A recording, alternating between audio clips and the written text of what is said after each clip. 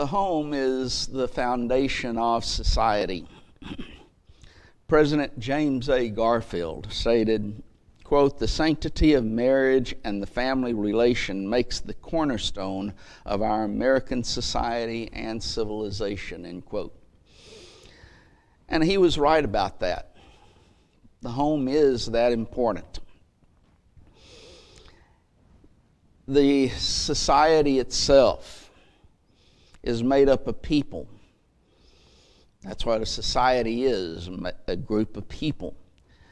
But the people are built, they're made in homes. When the home is threatened or destroyed, then the people, the society, will not be built as God wants them to be. And the result is that society as a whole will suffer. There can be little question today that our nation is in trouble.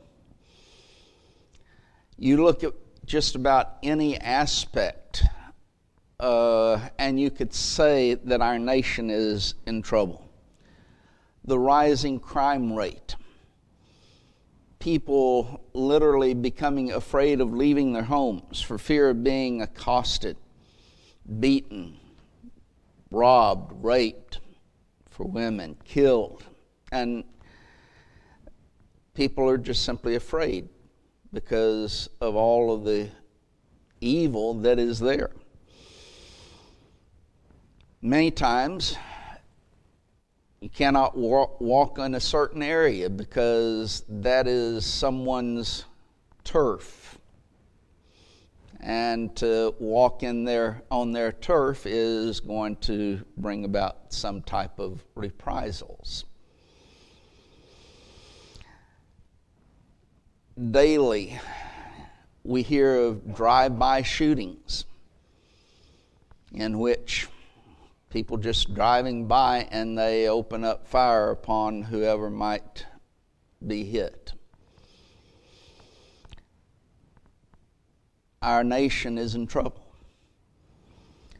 While Roe v. Wade was overturned by the courts recently, we have seen on a regular basis now politicians coming out in support of abortion, almost in demanding that it be returned. And we have corporations who have openly avowed that they will pay for not only someone who lives in a state that might restrict abortion, they will pay for them to go to a state where that's allowed and pay for the abortion. And those companies are numerous at this point in time.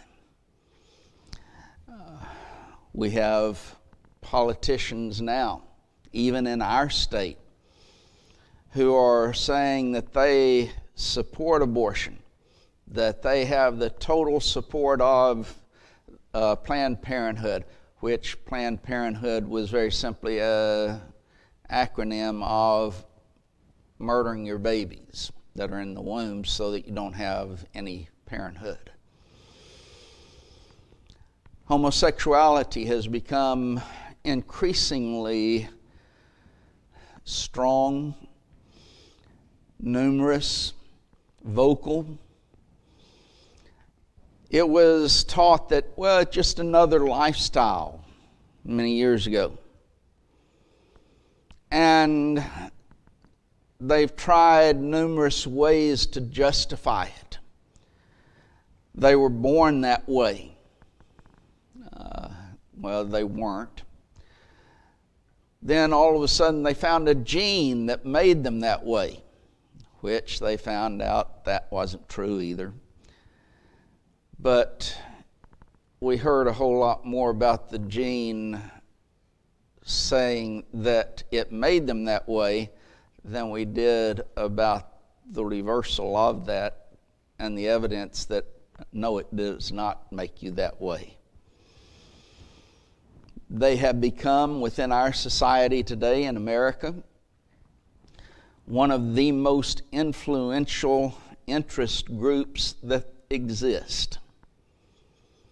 You look on our televisions and the programs, you can say anything negative about religion, about God, about just about anything, but you better not say anything in a negative way about homosexuality.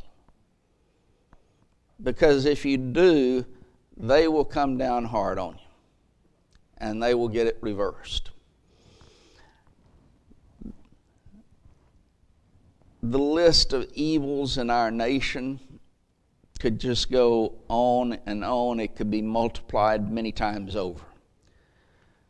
Drug use, drunkenness, fornication, and adultery. We have an increasing problem with witchcraft in our society. The hatred, the anger that is within so many individuals today that it just is overflowing. The total disregard and disrespect of authority and those in authority. Materialism itself. And as I say, you could just multiply these over and over. Our nation is in trouble. Nations cannot exist long when they leave God. Solomon put it this way in Proverbs 14 and verse 34, that righteousness exalteth a nation, but sin is a reproach to any people. We're very familiar with that widely known quote, and it is true. When we sin as a nation, it brings reproach. We see it in our society. But a lot of times we're less familiar with what Jeremiah put and how he put it. In Jeremiah, the 18th chapter, starting in verse 7, Jeremiah writes, "At what instant I shall speak concerning a nation and concerning a kingdom." This is Jeremiah writing for God, of course. "To pluck up and to pull down and to destroy it. If that nation against whom I have pronounced turn from their evil, I will repent of the evil that I thought to do unto them. And at what instant I shall speak concerning a nation and concerning a kingdom, to build and to plant it, if it do evil in my sight, that it obey not my voice, then I will repent of the good wherewith I said I would benefit them." In other words, God's blessings will be upon those nations that follow His will. God's evil, that is and it's not evil from the standpoint of sin, from God's standpoint, it is that He's going to destroy those nations and bring about calamity upon those nations that do evil. Our nation is filled with evil, and it is growing at an exponential rate. When you look at the home, just about everything begins in the home. This includes respect for authority, obedience to the law, obedience to and respect for God and the church and that authority that God has placed in the church.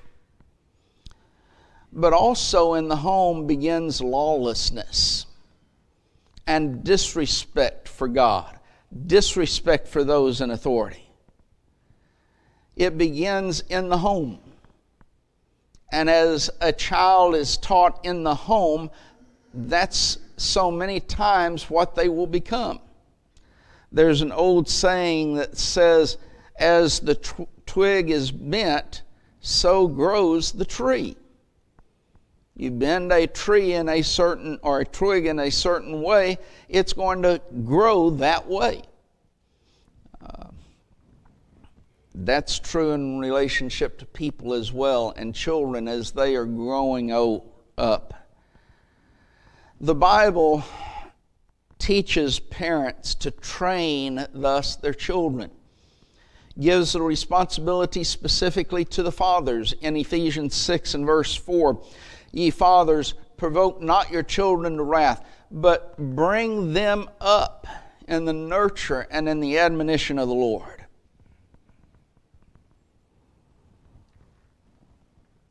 But when children are failed to be taught properly in the home, to be brought up in the way that God wants them to go,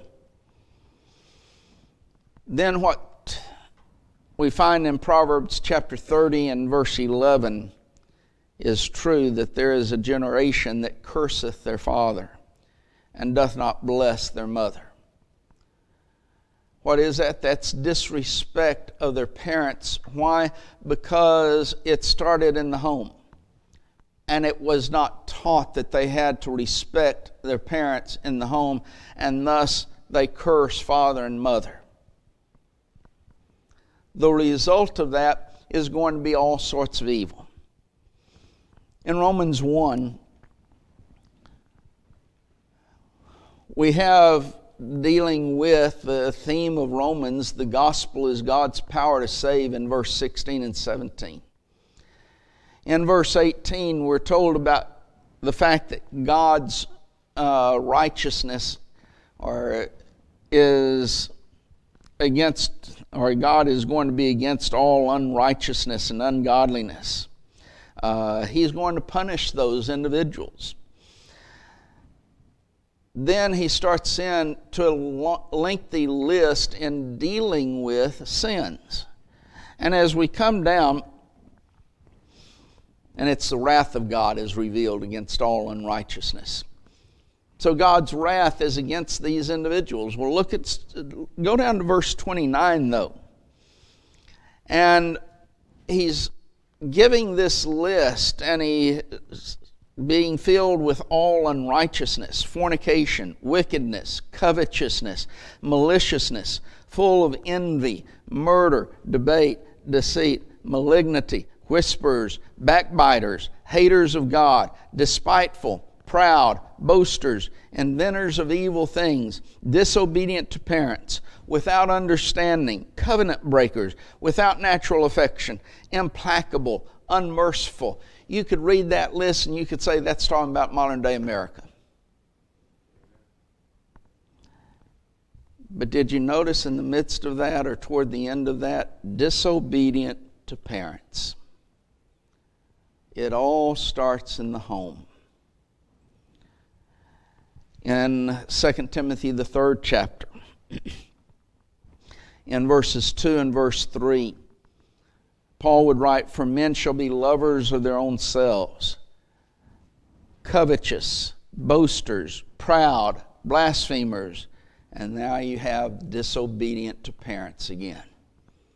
He goes on with unthankful, unholy, without natural affection, truce breakers, false accusers, incontinent, fierce, despisers of those that are good, traitors, heady, high-minded, lovers of pleasure more than lovers of God. But in the midst of that, disobedient to parents. Why? Because all of those things in reality start in the home. And when they're disobedient to parents in the home and they get away with it, and there's no retribution, nothing done in relationship to disobedience in the home, then the result are going to be all these other types of sin. The home truly is under attack. Brother Winford Claiborne, several years back, he passed away several years ago, but he correctly observed that attacks against the home are so numerous and so vicious that it appears a conspiracy to destroy the home exists in our society. Some of those attacks against the home are theological, others are social, political, and academic. Secular humanism has had a detrimental impact on every one of those attacks against the home. It has provided the inspiration for sociologists, psychologists, anthropologists, media personnel, liberal politicians, and theologians. I say that was years ago that he stated that. And what he stated then is even more so today. He mentioned secular humanism as had a detrimental impact on every one of the attacks. Humanism, thus, is a great evil, but many people don't understand it. In fact, some people will confuse humanism with humanitarianism.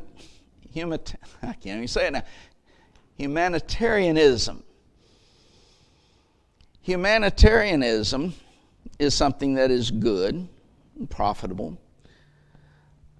We should all try to be humanitarian. That is, doing good to others, showing compassion, being kind, being merciful. Those type of attributes would involve being humanitarian to others. Humanism is not that. Humanism, in reality, will destroy humanitarianism. The Humanist Manifesto, and that's the best way we know about humanism. The first one, let me put it that way, was written in 1933. Let me just state that one of the signers of that Humanist Manifesto 1 was John Dewey. If you're not familiar with John Dewey, if you've ever heard of the Dewey Decimal System that is used in libraries, that came from John Dewey. John Dewey was one of the most influential, if not the most influential individual in the educational system in America. He was one of the signers of the Humanist Manifesto in 1933. That Humanist Manifesto in 1933 was revised in 1973. Humanist Manifesto 3. Or number 2. There has been at least one more revision, possibly 2 revisions of that Humanist Manifesto. I'm going to center mainly upon number 2. Because all of them, doesn't matter which one you deal with, begin, though, with the principle of denying God's existence. They then deny, of course, the divinity of Jesus, the inspiration of the Bible. They deny the existence of the soul and thus a life after death. Whether it be heaven, whether it be hell, either one, it is denied. In the Humanist Manifesto number 2, and these are quotes from that document, we find insufficient evidence for belief in the existence of a supernatural. As non-theists, we begin with humans, not God. Nature, not deity. Have you ever heard of those who talk about Mother Earth? Mother Earth is, from humanism, saying that the earth is our mother. God had nothing to do with it. God didn't create man and woman. There is no God, and we should look to Mother Earth for salvation. Not salvation from sin, but certainly another aspect of salvation. Nature, not deity. we should, as Christians, certainly take care of our world. God has given us a world. We are to be good stewards of all of those things that God has given us. And so we should, as Christians, take care of this world. But this world was created for man, not man for the world. There's a major difference in thinking along those two lines. It is not the world that's important, it's man that is important. Man takes care of the world because God created it, and we take care of God's creation. But it's not important as man is. Yet, humanism starts with humans, not God, and nature, not deity. They have it as humanity is all that's important. Man is all that's important, and nature is all that's important. But exclude God out of the picture.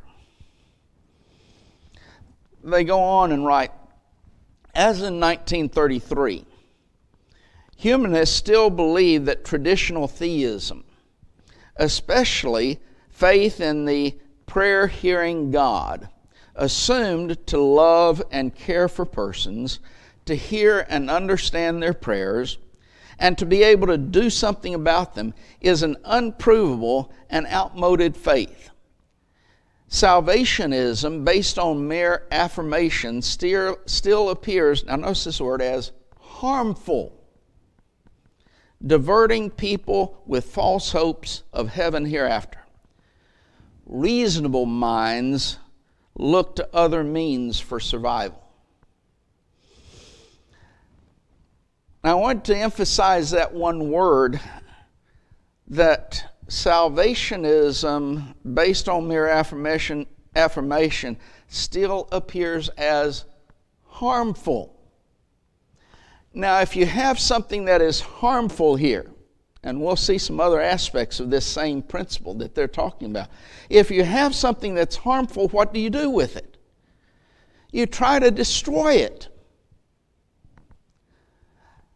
It has been the goal of humanism from the very beginning to destroy Christianity. And that means to destroy the church. One of their most effective means, if not the most effective means, is the educational society.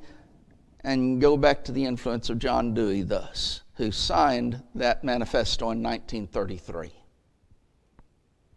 Why? Because he wanted to destroy Christianity. And he is the one who has had the most influence upon our educational system. You stamp out things that are harmful. Humanism wants to stamp out Christianity. They state that modern science discredits such historic concept as ghost in the machine and the separable soul. So, there's not a spirit of man within him, a soul that needs saving, because there's no such thing as a soul. They've discredited that. Now, of course, that's all their claims. They haven't disproven these things. They cannot. But if you tell a lie long enough and loud enough, people start believing the lie. They not only disbelieve the afterlife, they actually believe that our faith in an afterlife is harmful, it's damaging. Notice this quote: promises of immortal salvation or fear of eternal damnation are both illusionary and harmful. If it is harmful, you try to destroy it. You try to do away with it.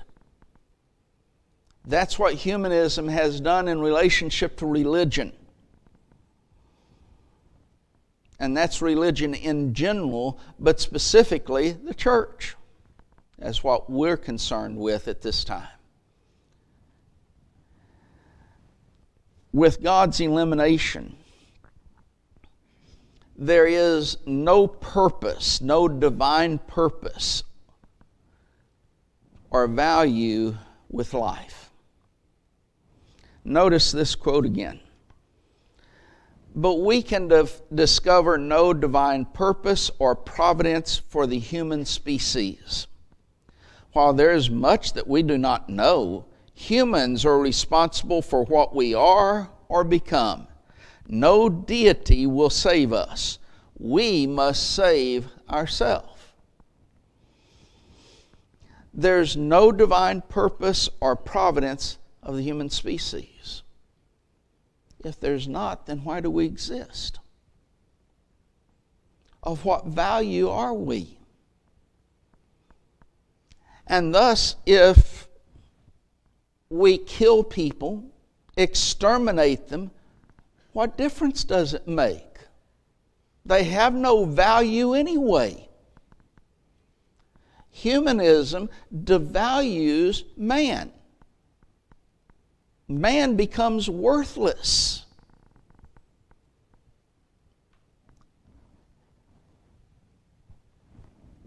The Humanist Manifesto 2 in 1973 recognized the problem of this. And so in their premise or preface, they referred to events since the first one that was written in 1933. And they write, quote, events since then, that would be in 1933 with the first Humanist Manifesto, events since then made the earlier statement seem far too optimistic. That's almost laughable, because it is exactly the result that would come from what they said. But they say it makes earlier statements seem far too optimistic. Nazism has shown the depths of brutality of which humanity is capable. Other totalitarian regimes have suppressed human rights without ending poverty. Science has sometimes brought evil as well as good. Then they go on with, in the choice between despair and hope, humanists respond with this Humanist Manifesto 2 with a positive declaration for times of uncertainty. And yet, the very things which they are trying to destroy are the only things that give us certainty within life. What they promote is, in reality, that which brings uncertainty. They mention Nazism has shown the depths of brutality of which humanity is capable. Guess what? That's the result of what they teach. If you teach that there's no purpose in man, no value in man, then why not have the brutality of the Nazism? Why not exterminate a group of individuals that you think is harmful for your society? They're nothing. They have no purpose. They have no value anyway. And if we try to destroy and take over the world and we bring about havoc and destruction within this world, what difference does it make? There's no purpose in those individuals. They have no value, just like we have no value. What they promoted was the exact thing that brought about the brutality of Nazism. And it's not so much just that brutality which humanity is capable of. It's the brutality that humanism actually results in. Those are the results of it. And without God, they talk about a positive declaration for times of uncertainty. Without God, there is no positive declaration. The only way that we can give a positive declaration for times of uncertainty is an understanding of God in the Bible and His will for us. That's the only way. And yet, they come along and say, oh no, God doesn't exist. That's harmful to you. That's harmful for society to believe that God exists, to believe that there's a life after death. That harms society. And so, what do? They bring about that which harms society itself and give absolutely no positive declaration for times of uncertainty because they cannot. Without God, there are no absolutes. There are no rights, no wrongs. When we watch the debate between Brother Thomas Warren and then Dr.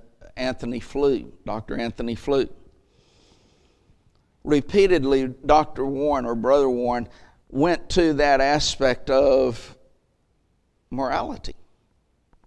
And specifically, did Nazis do wrong in what they did in exterminating 6 million Jews?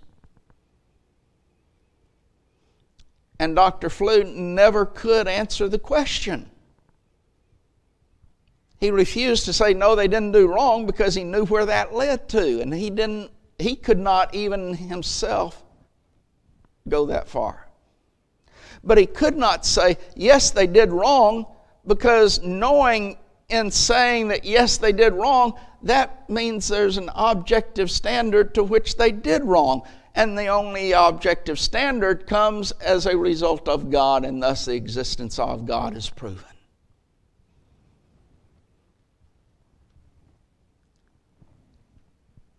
No right, no wrong without God. Morals, then, are self-determined and situational. Do your own thing, as long as it doesn't harm anyone. Of course, the question then immediately comes, who cares if it harms someone else or not?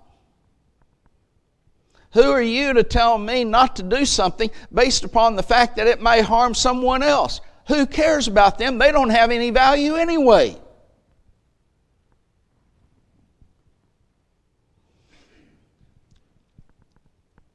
Thus, there is no right and no wrong. Each person becomes a law to themselves. I do what I want to do, and no one can tell me anything different. And that's what we hear in our society on a regular basis. No one's going to tell me what to do, because they're going to do their own thing. The desire to remove thus, or humanism desires to remove any distinctive roles between man and woman, males and females. Back when I was growing up and going to college and early in my preaching career, there was the unisex movement. We still see it every once in a while. We don't hear about it as much, but it's still around, in which there was the attempt to take away any distinctive features between men and women. And there was the emphasis, you dress the same way, get haircuts that look the same. Anything to take away any distinguishing features that would be able to determine between a man and a woman. now then, from that point in time in which that was first being promoted, what we see now is that there are no genders at all. No men, no women, or they are pansexual, not just simply bisexual, but they're any and all. So, and anyone can claim to be anything that they want to be. And I guess if you want to change back and forth regularly, you can do that. You see, the problem that we're seeing in relationship, is there only man and woman? Well, of course not. Anyone who thinks that, they're old time, they're old fashioned, science has disproven that, and you're in reality, you're sick in the head if you believe that there's only two genders. Because now then we've gone beyond that. And you can be whatever you want to be. And so now then, what do we see? Little kids, when they're born, oh, you can't tell them whether they're male or female now. They have to grow up and they can determine what they want to be whenever they want to be. And we can have operations on these little bitty kids to try and alter what they are. And supposedly that's fine. And being defended by many of our politicians today. Where did it start? Humanism. Because they tried to destroy the distinction between the roles of man and woman, and now then they're accomplishing it. And you look at these young people today, and they are so messed up mentally. Why? Because they don't know. They haven't been told the truth. They've been fed a lie. They tried to destroy the limits regarding sexual freedom between consenting adults. Whatever you desire, that's fine and dandy. And so humanism and lesbianism, why, that's just an alternate lifestyle, it's just fine. And if you try to argue against such, we're going to make sure you can't speak. We're going to censor you. If you say that homosexuality is sinful, can't do that. We'll cut you off from social media if you do that. And that's what they've been doing. Years ago, I made the statement that we will not only have homosexuality being accepted, but it will come a time when we will have pedophilia accepted as well. Now then, we're at that point. Because, I said, every argument that the homosexuals make for homosexuality is the exact same argument that the pedophiles will make for pedophilia. And if you've ever looked at the arguments that are made, they are exactly the same. And thus, by the acceptance of homosexuality, which they've gotten our society to accept, comes naturally the next step of pedophilia. And so what happens? For example, Jerry Epstein and the one who got the young children, pedophiles, Ghislaine Maxwell. Now, she's in jail, but has there been even one person that she got the children for that have been arrested or tried or anything else? No. Why? Because it is becoming accepted. And those that she dealt with and got the children for are some of the most politically strong individuals within our nation. Nothing will be done because It goes back to humanism. They have sexual freedom. Doesn't matter the age of the individual. And so, doesn't matter whether it's someone who's overage or underaged. Those individuals have the right to sexual freedom.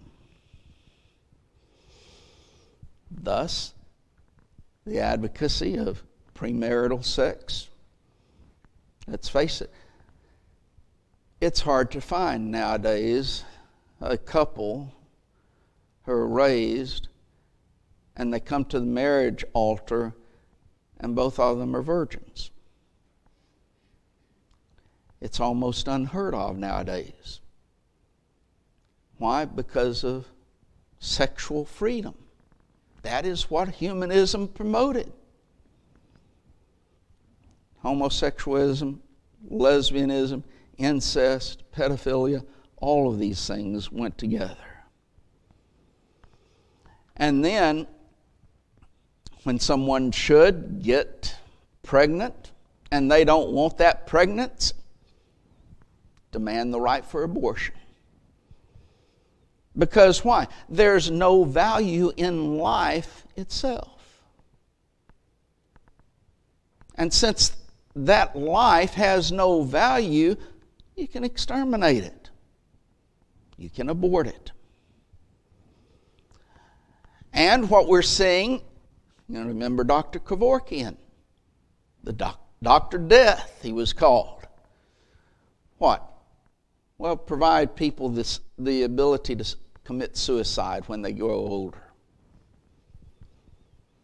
Why? Because they become a burden on society. And in the system that we are having now, those who grow older and become a burden on society, we've been told by some politicians they just need to die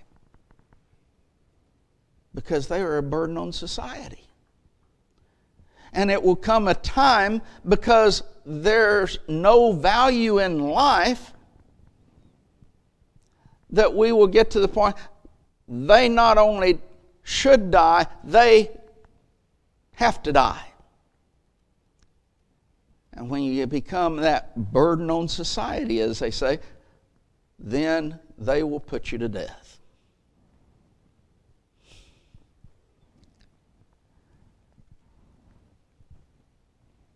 We'll end at this point today. The Lord willing, next Sunday afternoon we'll continue. But humanism destroys society. It is destroying us within as a nation. And the only way in which we can change that is by a faith in God and His existence, knowing that He does exist and that He has given a way that is right. He's also set forth that which is wrong. And when we live that which is way that is right, that is determined by Him, then we will be blessed, individually and as a nation. And so if you're not a Christian, we would encourage you to obey that gospel of Jesus Christ, for it is the power of God unto salvation. If you've not lived the life that God wants you to live, haven't lived that right way, then the condemnation, the wrath of God is going to come upon those who are unrighteous. And if as a child of God you thus see that your need, have that need to repent and return to God, let us pray with you for the forgiveness of your sins so that you can be right with Him and join in this fight for that which is right. So if you need to come, do so as we stand and sing this invitation song.